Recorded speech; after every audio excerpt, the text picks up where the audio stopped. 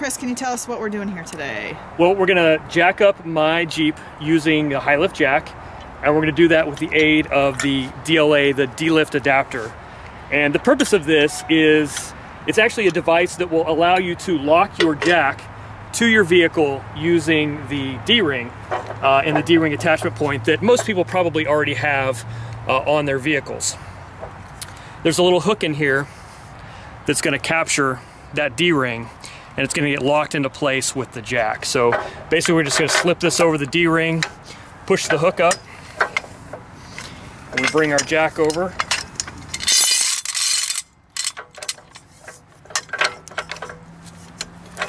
We bring it into play, and then we're just gonna stick this pin right through, and it's got a little locking tab for the pin. Okay? So that's how we're gonna lift our vehicle. And like I said, we're now completely locked to the Jeep. So the chances of the Jeep slipping off the jack have just gone to zero. Just like normal, using all safety precautions, making sure that your vehicle's in gear or your tires are chocked or however you need to do, we're gonna go ahead and lift the vehicle. And there's no way that the vehicle's gonna slip off. Now, in flat terrain like we're on right now, this may not seem like a big deal. In perfect circumstances, we'd want to jack our vehicle on a flat and level surface. All right, now I want to show you something here. We're at a little bit of a lean. You see how the jack is starting to lean? Yep. But it's still captured by the DLA. My tire's completely off. One more hit.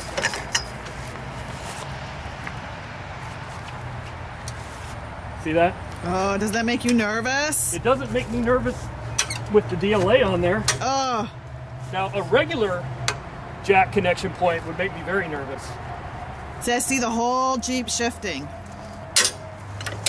But there's no way that's going to come off. Right. The other thing is, when you usually get to this point in jacking, when all the tension's off the jack, it usually just drops straight to the ground.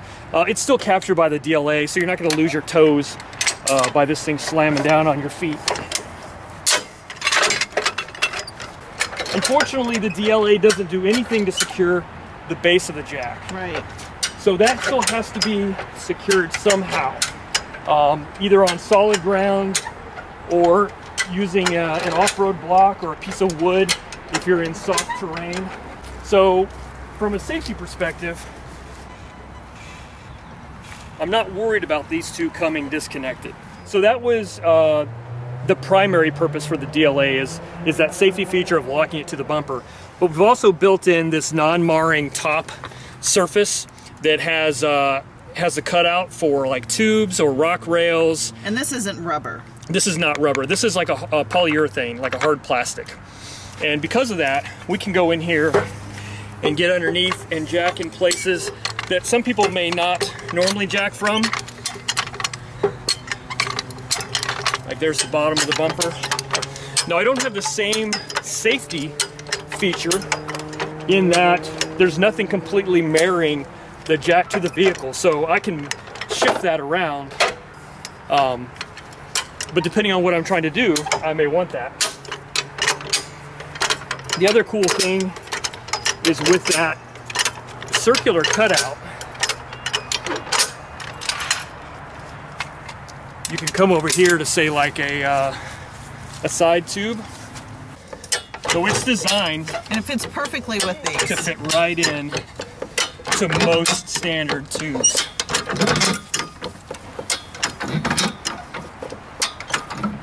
I've got a tire off the ground already. So that's a convenient way to use the DLA.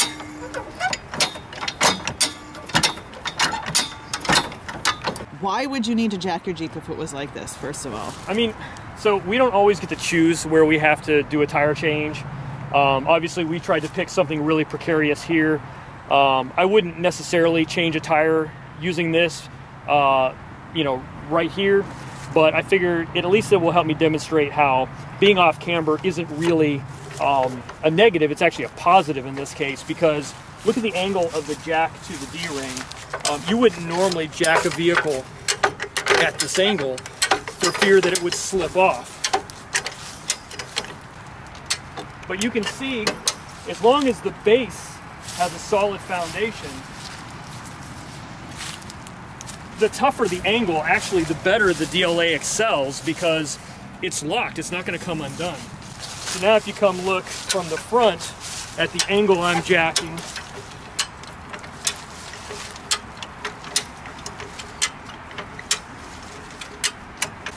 nobody in their right mind would use a high lift at that angle without something like a DLA to hold it to the vehicle. As a matter of fact, there we go, my front tire is now off the ground. And that's about as off camber as I'd want to change a tire anyway. So in my opinion, that's not a negative, that's a benefit of the tool. It's $160. It is. And a lot of people say, you know, why would I spend $160 on something for a high lift jack when I spend $80 on a high lift jack? That is a very common feeling. I will tell you, in all honesty and full disclosure, I felt exactly the same way when I found out how much it was the first time I used it. And I actually talked to the guys. I'm like, hey, this is before, you know, I was involved with Jeep's Needs. I said, hey, why is this thing so expensive? And basically, we talked a little bit about the engineering. It's engineered to be more strong than your jack, right? So, as a matter of fact, in the static load testing of this, they took it to somebody who tested the strength, how much it could handle, how much weight it could take. And the jack broke before the DLA broke. And I guess if you're building a product that's designed to help add safety, you don't want this to be the weak point. So it's very, I'll call it over-engineered, and I think that's a fair term, but it's also a single piece of steel that is cold rolled and bent into this shape. They could have cast it, they could have welded it, they could have done all those things, but this made the product the strongest it could have been. And unfortunately, that's not a cheap thing to manufacture. So we have, right now, we're outsourcing manufacturing to a metal company in Pennsylvania that does the work for us, and it just costs quite a bit of money to have this done. On top of that, we've got to put the non-marring surface on, they've got to be powder coated, and the other thing is, you know, we'll go spend $300 or $400 on a light bar, and yet we balk at paying $160 for something designed to keep our jack from killing us. It's not worth using a high lift without it. And once people understand the value of the product, then the $160 really is chump change. Okay, so the first time I came out and we did a little testing of this, we kind of had some issues with the D-rings fitting onto the DLA. So what happened with that? We did, and actually I'm really thankful that things didn't go textbook when we first met. And the reason is, sometimes you just don't know what you don't know until it starts getting out in the wild. And what we found is, while it uses a standard 3/4 inch D-ring, it turns out the worn D-rings, which is what we were using that night, and quite frankly, worn D-rings are what comes with a lot of Jeeps. Worn came with my Jeeps, I believe worn came with your Jeeps. The problem is they're designed and shaped just slightly different than the other D-rings that we've been using for testing. They're a little bit shorter, which means the shoulders come into play a lot sooner, and they're a little bit wider, which means we were having challenges with the D-ring actually fitting into the DLA. So from that night where we tested and realized we had a little bit of retooling to do, we redesigned the product now to be compatible with what we believe to be any D-ring option out there, as long as it's a standard 3/4 D-ring. We've got plenty of room. We've also widened this hole here for the pin to give a little bit of variance, because you've got another variable in here, which is the jack and the jack hole. So if there's any opportunity for variances to be off, we give a little bit more room there to make that happen. And that's just trying to make the product more compatible with a variety of D-rings and jacks. And you know, the jacks, while they're all from the same manufacturer, High Lift, they're cast and you know, over the years they vary just a little bit from jack model to jack model. They may vary, so we try to make sure that we cover all of them and then all of the standard D-rings. However, I'll say if anybody has a problem and the D-lift adapter is not fitting like it's supposed to, let us know. We'll fix it. Chris, that first time you showed me the D-lift adapter, we used my jack and it didn't work. Right. And so I'm thinking I have a high lift jack. You're close. It's a high lift like jack, and I don't know exactly what requirements there are for manufacture of jacks that are similar to high lift, but my understanding is they'll have to be changed a little bit from the original design. These are basically, this is a Smittybilt, this is the one you have, and it's a great jack. And the question that came up is, will the DLA fit a jack such as the Smittybilt, which is kind of like the high lift? And we started looking at it, and we thought, you know what? It's got a similar jack foot. The only difference is the hole's in a different position versus the high lift here, where it's got a hole, you know, which obviously our pin is designed to go into.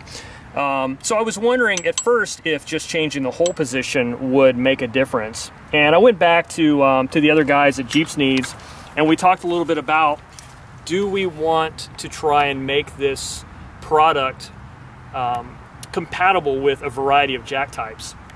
And at at first we thought, yeah, let's take a look at that. But as we got deeper into it, we realized we really can't do that for several reasons. One of them on the Smittybilt, for example, is you'll notice the difference between the Smittybilt jack and the high lift is these little shoulders here. And that's what we have these cutouts in the DLA for. What the shoulder does is it prevents the DLA from rotating out of position. So once you have the pin in, right, it can't rotate because of the shoulder. The Smittybilt doesn't have any of those shoulders. So even if we were able to pin it, we've got nothing to keep it from flipping and rotating. So we decided it's probably best to stick with the original idea. The large majority of the market out there for off-roading recovery devices is with the high lift jack. It's not that the Smittybilt's not going to be a good jack for folks, it's just we decided we should focus on where we originally intended because we know this is going to be a safe combination.